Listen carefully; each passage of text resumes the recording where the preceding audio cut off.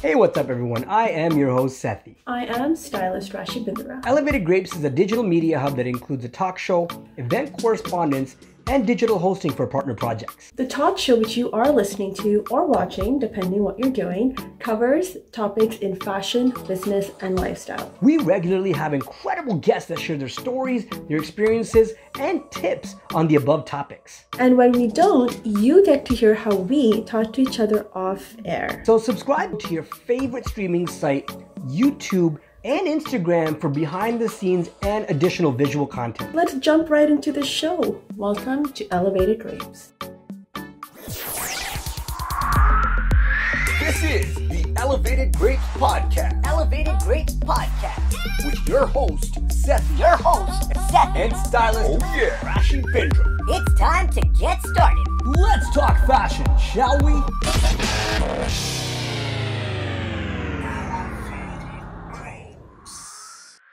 Lesley Hampton was a third culture kid, and her early life was of constant relocation.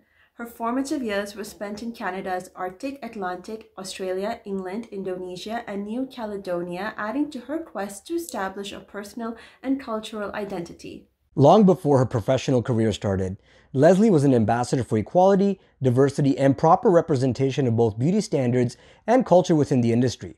The advocacy, coupled with her artistic passion and ability, naturally took shape through what is now known as her namesake brand, Lesley Hampton. Welcome, Lesley. Let's dive right in. Lesley, tell us about yourself and especially how your background and your mixed heritage played a role in being who you are today. Yeah, so I have a really mixed background. I am Indigenous. I am a member of Temagami First Nation located in Northern Ontario. But my family and myself, we didn't grow up in the culture. And my parents met in Montreal, and then I was born in Newfoundland. So just right from the start, very all over the place. And then from there, I had the privilege of going to middle school in Australia and high school in England, with Indonesia and New Caledonia spread in the mix as well. So I call myself a third culture kid because I have all these experiences and all these international cultures that I've grown in and grown from. And then coming back to Canada and figuring out what it meant to be an Indigenous woman in this time, in this day and age, it was really, really difficult for me to figure out who I was with all these different background experiences, and really defining it for myself and defining my indigeneity for myself was a really big adventure for me, and still is. So hold on, let's recap just for our listeners, so because we can get all those in there. So Indigenous background, I heard Australia in there, I heard Indonesia in there. Repeat those again, just because there's so many awesome places that you got to spend your time. Yeah, so starting in Canada, Newfoundland, Calgary, Yellowknife Northwest Territories, and then Australia, New Caledonia, Indonesia, and England. Okay, so like and then to Toronto. Newfoundland and Calgary are so separate and so different on their own. So I mean, all these amazing experiences that you got really must have been such an incredible experience to be around those different environments. Exactly. And when I was living in Northwest Territories, it was the first time that I kind of discovered that I was Indigenous and I was different than a Caucasian person. And it was actually pointed out to me by my blonde-haired, blue-eyed friend saying, "Oh, Aboriginal Day, this is for you." And I was like, what does that mean? Like, I'm the same as you, aren't I? And then going from there and then having all these different experiences and then coming back to Canada, and with the media is really kind of where I discovered all these stereotypes around Indigenous people, and they don't really teach you in school, especially international school, what Indigenous people are and how we it's very stereotypical. So to discover who I am and my indigeneity through fashion especially was exciting, and still is. Yeah. So I'm going to ask a question just because before we dive into the fashion side of this conversation. So you studied a little bit here in Canada as well? Yes. And abroad. Sorry? And abroad as well. Yes. So you mentioned that, learning about your indigenous background overseas was obviously not as prevalent because maybe it's not as known overseas, whereas Canada, it's quite it's quite prominent part of our culture, right? So what was the differentiation you saw in terms of studying here and learning a little bit about it, or seeing it a bit more in the day-to-day versus, and even in our history books, I mean, we learn about it versus, when you were abroad? Yeah, in elementary school in Canada, they never taught you about modern day Indigenous people and what the incredible Indigenous people of today are doing. It was always from the 1700s or very long, like very historical references. Yeah, absolutely. And then going to middle school in Australia, Australian Aboriginals have a whole different history around them. And so identifying as an Aboriginal or an Indigenous person, but then calling myself that in Australia was, again, vastly different because it was difficult to figure out the background for myself out there. So it was very interesting to come back and hear the stereotypes in the news, but then also be invited into this incredible community of Indigenous people within fashion and within the arts, especially in Toronto, and discovering who I am from that. Right, of course. So let's sort of dive this. I mean, we got the background, which I think was really important to set that tone for our audience. So let's sort of dive now into your current world. So what does it mean to you to be known or considered as Indigenous, as an Indigenous brand? And how's that label played a role in your success, or played any factor in your success as a brand? Yeah, I identified from the foundation of our brand. I identified as an Indigenous owned brand, and our concepts for collections are always very conceptual, and very I always have a messaging behind them or some sort of storytelling aspect to my collections, and that's very on par with Indigenous culture, and we are oral storytellers or visual storytellers. So it was almost natural for me in that sense. And then being involved in aspects like Indigenous Fashion Week Toronto or Vancouver Indigenous Fashion Week is a great way to bring the Indigenous background and fashion world together, and really learn about who I am from all these other amazing Indigenous artists and designers. So Lesley, how did that start for you though? Because I mean, we've covered your background and what you're doing today, but where was that bridge? You came back to Canada and you came to Toronto, and were you okay, I want to get into the fashion world or the arts world? How do you kind of merge the two together? Yeah, so when I came back to Canada, I didn't quite know what I wanted to do for university, and my parents were relocating back to the Toronto area. So I followed in their footsteps, and I attended the University of Toronto, and I was always very creative. So I went in for art studio and art history just to discover more about that world. And I noticed that through all my artworks, they were all around the body and the conversation with what you put on your body and what that communicates in a broader sense. So I was always studying appearance and notions around that. So it was almost a natural jump over to fashion from that undergrad degree. So then from there, I knew I wanted to do fashion, but my sewing skills weren't the best. So then I started at George Brown College for fashion techniques and design. And I was really eager to start. So I started my brand the first few weeks I started school. And I took what I was learning in class and in the evening time brought it straight into my brand to produce those clothing items. So it was almost simultaneous. As you were learning, you were applying. Exactly. That's the best way, because literally some of the things we learned in high school and university, I can't remember for the life of me. So to apply it right away is probably the best thing you could have done.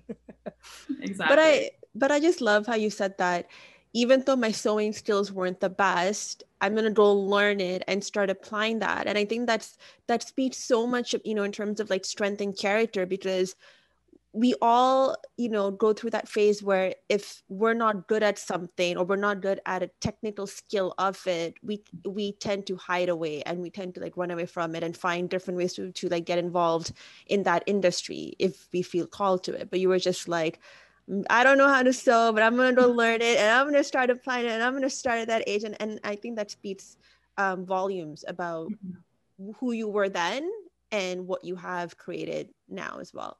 There was always I always had a few issues with aspects around the norm of what is beautiful within the fashion industry. And that's really what all my artwork was about in my university career. So I had such a drive and a vision to change the fashion industry for the better and make it more body positive, that I just couldn't wait to graduate before I started the brand, which kind of messed me up at the beginning because I ended up skipping school to put on a fashion show. But it all well done that. I guess.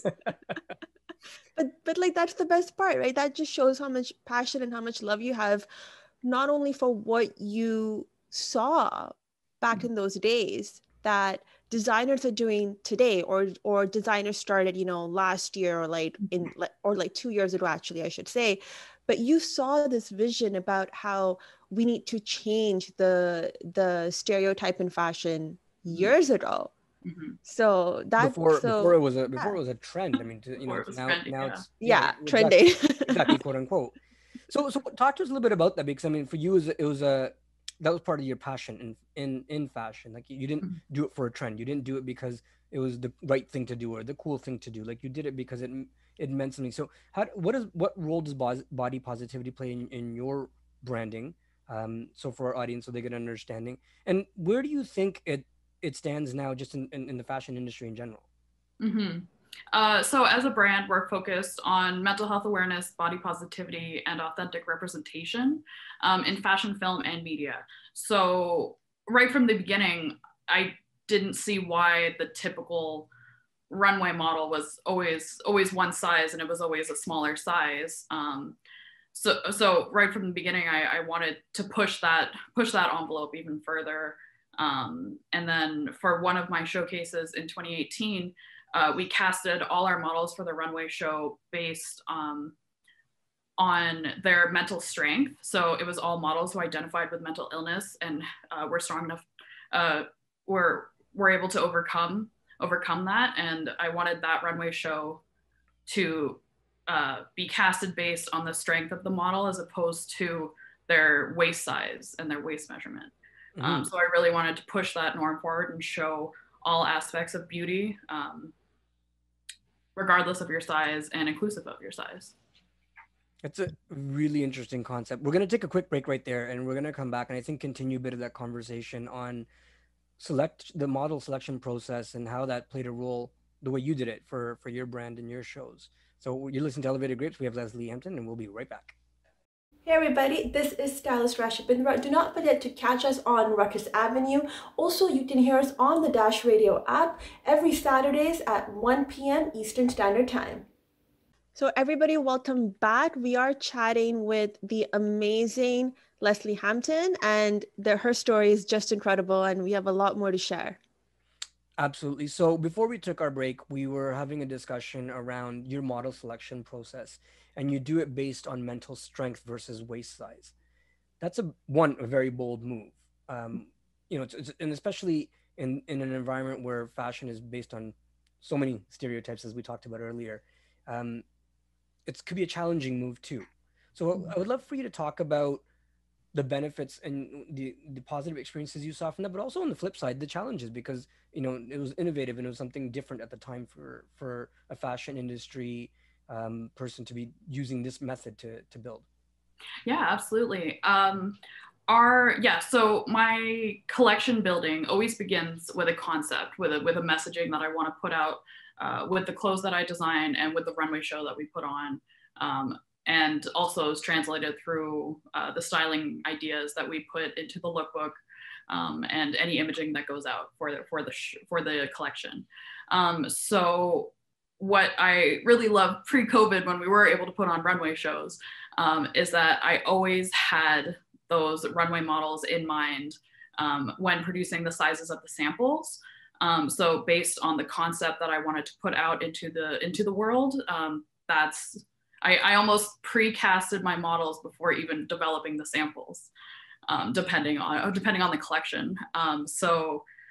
Like we were saying, I had one collection that was inspired by I casted the models based on their mental strength. I've had runway shows that were casted for anyone who identified being Indigenous. I wanted to show a wide range of what Indigenous people actually look like, and not that stereotype that Pocahontas or movies like that give you. So those were all very successful with the response that I received. And it's really just so that I can show that authentic representation of these individuals, and they deserve a place on these amazing runway shows and amazing fashion weeks.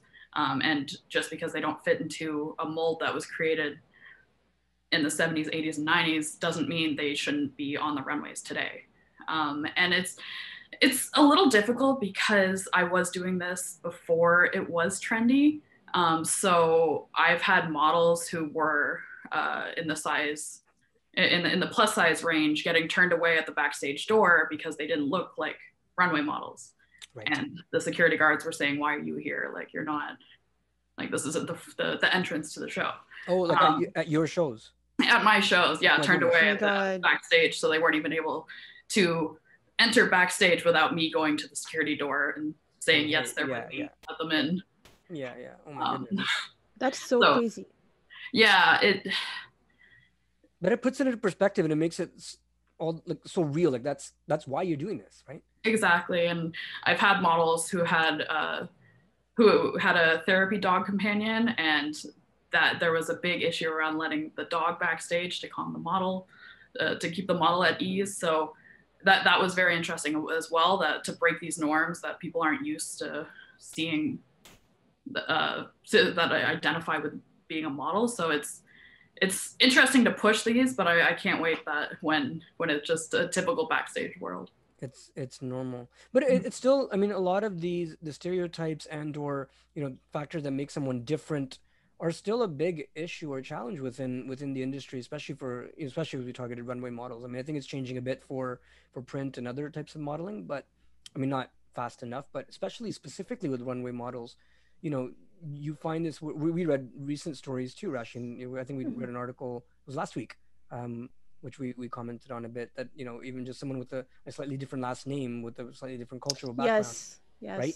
Things like that are still prevailing. So what does that make you feel? What does that make you think about, from the perspective of someone who's been trying to make that change and continually, advocating for that kind of change?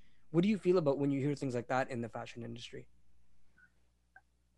It's upsetting, because as a head of a fashion brand, or like a creative director of a fashion brand, it's your choices are put on such a pedestal, given a fashion week show or given a billboard. So the designer's choices, even based on what size run they produce in the particular clothing item. Yes. Those choices are then translated and trickle down through the magazines and through the advertisements, and then they end up with vulnerable eyes on them, and designers are given such a power to change society and to change those norms. And it's disappointing that these designers, especially the ones who've been around for a while, aren't doing more to push the world into a more positive direction, and are just comfortable with their cookie cutter norm. So it's upsetting to see, but it's nice to see that it is changing a little bit, and new designers are coming in and pushing that envelope. And do you feel it's because there's been this standard perception of runway beauty? Because if we look back, over the years, the models, they had to almost like they were at some point really just called the hangers for the designers, right? They were just like walking hangers. They just had to be able to have the outfit and go on.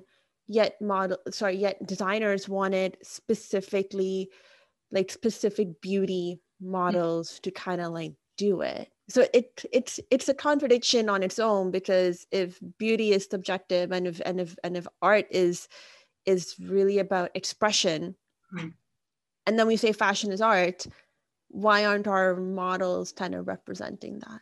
Oh, exactly. Yeah. Exactly. So food for thought there, guys. Absolutely. So why did you get into, or how did you get into slow fashion? Because I know a lot of designers, when they get into this industry, like they want to create, but then they want to sell. They want the fame. They kind of want it all at once. And they do end up going into that whole fast fashion. You know, I'm doing kind of what everybody's doing so people can pick up on my brand and push it. But you went, again, from the beginning, a very completely different direction that people are now, again, going back to. So what called you to starting slow fashion? Yeah, our signature collection right from the beginning was always made to order. So we did our samples in a range of sizes, because then we can, any stylist who wanted to pull pieces for our collection and have the work in magazines to raise our name could do so. But other than those sample items, we were always made to order. So the money came up front, and then we produced the piece and specific to the client's needs and size. So that's kind of how we started. And then in 2018, we started our athleisure collection, or our athleisure collection. And that we did small production runs to stick to the slow fashion. And we produced one collection in 2018, one collection in 2019, and then one collection in 2020. So we weren't trying to battle this fast fashion. I think fast fashion's up to 52 seasons a year or something, like weekly like that.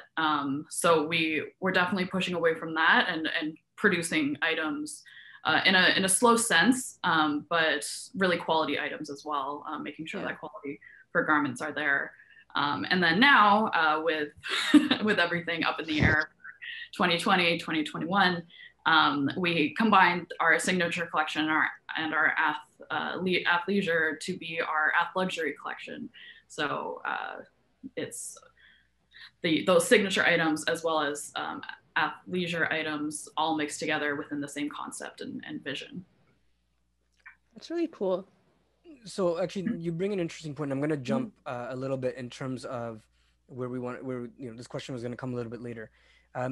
But in recent conversations we've had, even with other designers, the concept of fast fashion or seasonal fashion, as you mentioned, where you're making multiple lines for different seasons and different parts of the year, has really changed, because all the seasons are kind of meshing to a degree. Everyone's spending a lot more time at home.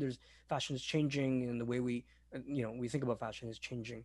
How does that impacted you? Like, 'cause, if your concept has always been slow fashion, or you're not going to adhere to those norms of what designers are doing, how has that impacted you and your branding with what's going on now versus the way you would operate prior to COVID? Yeah, it actually allowed us to be more flexible, and with COVID happening and the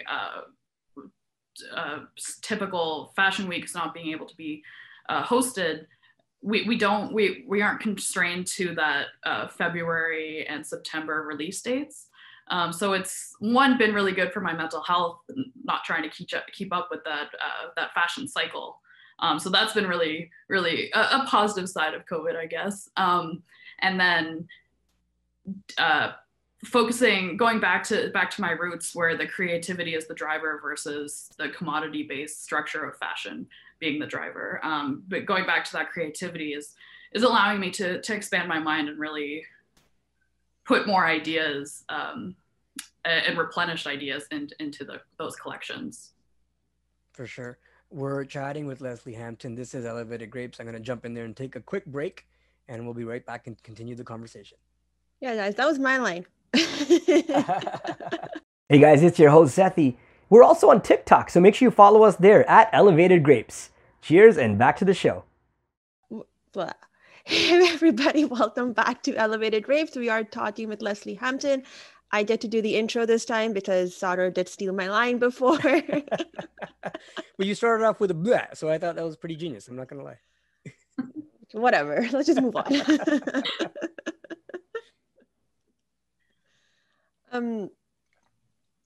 Sauter, weren't you following up with this question? Yeah, for sure. I was waiting for your turn to be complete. I didn't want to steal your line again, just want to be... Just jump right in. So we were talking, so before the break, we were talking about the impact of, generally your brand is considered slow fashion. You don't adhere to the norms of what a fashion designer would. COVID has kind of, changed that a little bit for a lot of designers and the industry in general. You gave us a little bit of background as to what the impact of that meant to your brand just before the break, but talk to us a little bit about what you're seeing in the industry in general with the impact of COVID and designers having to slow down and change the way they approach their lines. Mm-hmm. It's exciting to see that designers are releasing their athleisure collections as well, or their leisure lines. I find that designers are starting to get creative with it, and it's not just a sweater and a track bottom. They have like like a skirt that you can chill on the couch in, or something like that. So seeing that creativity is really exciting. And it's going to be exciting once we are out of lockdown, and perhaps once the weather gets better and we are able to walk around and actually be seen again. So I think perhaps that might go in two different directions, where people will go out to a dinner in the tracksuit outfit, or they're going to go completely the other way and want to be glam all the time. So I think both those clients and both those customers are there. So I think it'll be very interesting to see how designers take that and what they end up producing once the vaccination is out there and we get to see each other again. Well, it's also allowing brands like Bernie Sanders mittens to get some limelight in the fashion world too, right? Exactly. And I think what they auctioned for, I don't even know what, $700 or $1,000. So yeah, something incredible. So I mean, something high. So yeah, good on that designer, right? Mm-hmm. So apparently like people were like asking her for for her to make those mittens because they were from recycled materials, and she's just like, I can't make that much quantity by myself. Yeah. It was ridiculous. It was crazy. Mm-hmm. The idea of one-of-a-kind designs is incredible as well. Yeah. Yeah, I mean, you can't overlook that, right? Because some people think, oh, well, one of a kind, I'm not going to sell as much. I'm not going to, my brand's not going to go. But like, it really takes one situation, one instance for it to get noticed, and then bam, like you're a household name across the world. Exactly. So let's touch on, so in the same light with respect to the current times and what's going on. So we talked about, some of the things that you've seen change immediately for you, some of the things we've talked about that are happening in the industry. How do you see the impact of all this in the evolution of your brand going forward and sort of long term? I mean, obviously nothing's set in stone and things could change tomorrow, just like they did, just over a year ago here. But from what you're seeing today, how do you see the evolution of your brand building forward? Oh, that's a really good question. You can thank Rashi for that. It was her question. I think I'm still in the building phase of figuring out what is next. From this time, we're in February, even this time last year, I was still in that go, must like do this and do that to stay competitive within the fashion industry. I had that mindset. And then now I'm with so much time alone and so much self-thought and self-reflection, I realize that I don't need to be competitive with people. I just have to show the best of what I am. And we have the fans and the followers and the supporters there that I think that's what they want to see as well, is my true authentic self, and that translated within the brand. So I think I'm still in the building phase for that one, but it's exciting to see, to feel that I can go beyond fashion almost, and see what this brand can go develop into. And Lesley, and before we get into the partnership, the award partnership that you have with the Ontario Mining Association, where do you see just fashion in general, like the luxury, slow fashion headed in the city of Toronto, as well as on a global scale? Like, where do you feel it's going towards, just given everything? Yeah, given that people are looking and focusing more the made at home or the locally made or locally designed items, I think there might, once we are able to gather again, I think there might be a spike in the local luxury market, and going away from the big names that everyone knows and focusing on those Canadian brands will be really exciting, I think. And with everyone online more, I think there's more discovery that's happening with brands. And I, even during COVID time, my followers on Instagram and our newsletter list has skyrocketed just with everyone on home and searching different designers and talents up. So I think that focus to Canadian made and locally made is going to be interesting and still push forward even once we're out of COVID.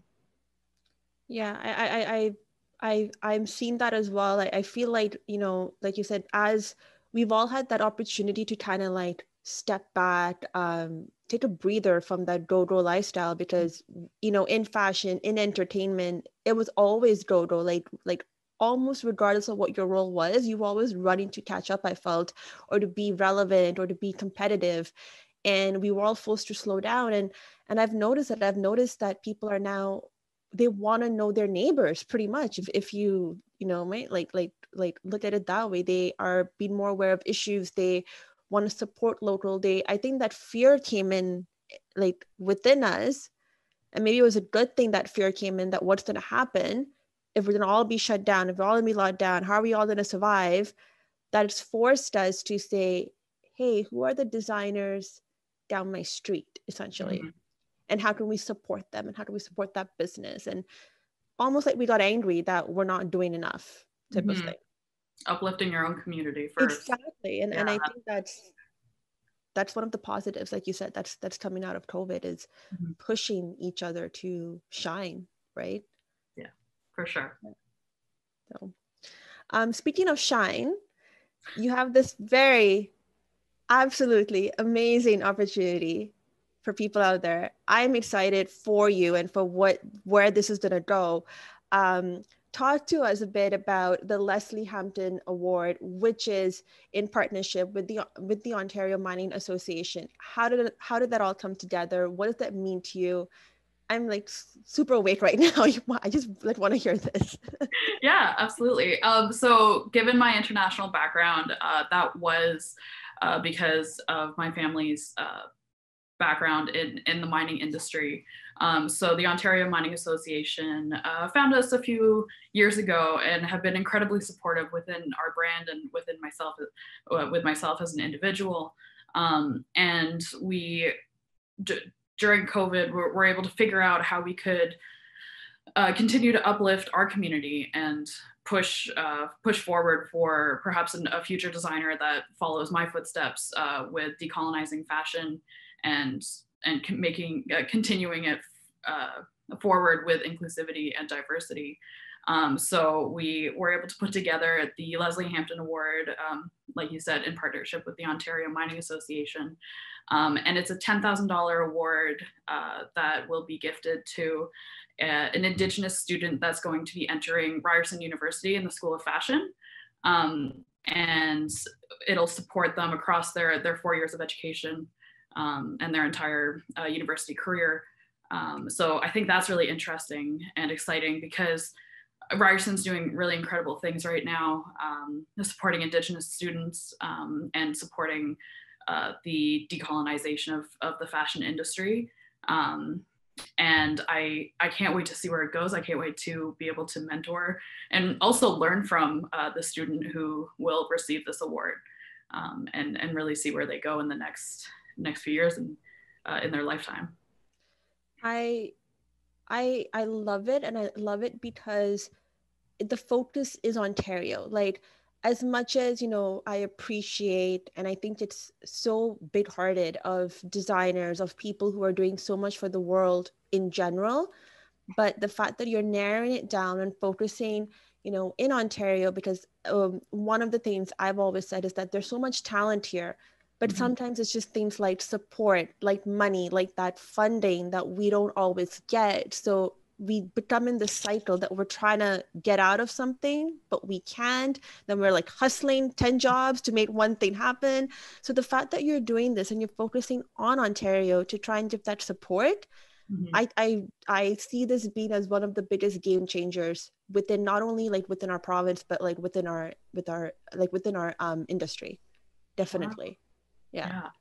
I can't wait to see where it goes. And the success of it might lead to more funding and being able for allowing us to perhaps support who knows how many students in the future. And the hard work that Indigenous student perhaps who is currently located in Northern Ontario, the trek to come down to Toronto and not only establish your academic career, but your personal life in the city would be such a big journey and a big adventure for them, that it's just exciting to see where it goes, and any way I can support with the brand that I've built so far, I'm honored to. So before we go into our next break, we have a few seconds here, and I really want to understand, just again for the benefit of the listeners, how did you decide to move into this idea of the award partnership with the Ontario Mining Association, out of all organizations that are possible? Like, how did that partnership come together? The Ontario Mining Association and the individuals involved in their sponsorship supported us for our last showcase. And we were able to put together our copper dress because of their support. Nice. And it was an 8-pound dress completely made of copper, like actual copper leafing that I embossed and then sewed onto this dress. It weighed 8 pounds. It was very heat conductive. So on the runway, it wasn't the best Right. for the model. She got very warm. But the journey creating that dress and the amazing support that the Ontario Mining Association allowed us to go back to our roots and develop that creative side and concept providing side into a fashion garment, and then see that garment on the runway was really incredible. So it was a really easy decision to continue to work with them and push forward. Absolutely. Rashi, you want to take us into our break? Hey, everybody, we are chatting with Lesley Hampton. We're going to take a quick break and be right back. Hi everyone, I'm Stylist Rashi. Do not forget to follow us on Instagram as Elevated Grapes and show some love. And guys, we are back with the fabulous, inspiring, my mind is still blown, Lesley Hampton. And we're so honored to have her with us. And Lesley, what I wanted to ask you was, you've done so many shows and so many exhibitions, and they have been international, like so many cities. Which has been your favorite and why? Right out of my fashion school graduation, in partnership with Vancouver Fashion Week, I was able to travel to Korea, to Seoul, to do a presentation there. And that was really exciting because I brought my mom and my dad with me. That's awesome. And that was the first time traveling out of fashion school, but also one of the first times doing such a major trip like that after my international upbringing. So it was kind of cool to have my dad give me that incredible upbringing, and then almost like returning the favor and being able to bring him along with me now to my work experience. So that was fun and an exciting experience, because I would have never thought that I would have traveled to a country like that. So that was really cool. And then also I had the opportunity to go to London Fashion Week with the Toronto Fashion Incubator Canadian Collections and do a showcase at Canada House in Trafalgar Square. in downtown London. And that was really exciting because as a teenager growing up in London, when I spent my high school years there, Trafalgar Square is just kind of where I hung out and and like walked around with my friends. So it was funny to then go back there as a professional and be working in the same space that it was kind of my stomping ground. Brings it full circle. Yeah, exactly. Yeah. And I was actually able to, while I was there, go back and visit my high school and do that experience. Wow. That some people take for granted when they live down the street from their high school, but going from a different country, it's really exciting to just re-explore that and have those memories. So explain your parents. Yeah, I was about to just ask that. Really enjoyed the fact they got to do that with you. It was kind of odd because we don't know any Korean at all when we did go to Seoul. So just all three of us really not knowing how to communicate with anybody. We were well taken care of with the Vancouver Fashion Week team. But just to like go in and check into a hotel was a crazy experience for that. And then and then similarly with bringing my mom back to London with us, it was just really funny we almost fell into our old ways, riding the tube and having that slight British accent that just comes out. So it was really exciting for all of us. So sorry, did you say you have a slight British accent that comes out? When I'm in the particular location, I pick up on the phrases really easily. When I was living in Australia, because I was so young, I picked up a lot of they have almost a different language down there with the slang that they use. So yeah, they do, yeah. As a 14-year-old kid, picking all that up and being very malleable there, it was really funny to just go back into that type of. That is funny. So what you're basically telling us is sometimes even in a regular conversation, it'll pop out and you won't flinch because it's just normal. Yeah, certain inflections and things. Really funny to be on the dining room table with our family because it just pops out and we're all like, we all make fun of each other after. That's so great about your experiences, right? Like being like you know Indonesia and Australia and the UK, like having all these places to have spent so much of like your time, and it's not just you were visiting for a 1-week trip. Like you're spending time there. So you picked up on a lot of the cultural, the slang, like all these sort of things. It's not just from the fashion and schooling and all that kind of stuff is part of your passion, but to get all these extra things out of these experiences is what makes it so wholesome too.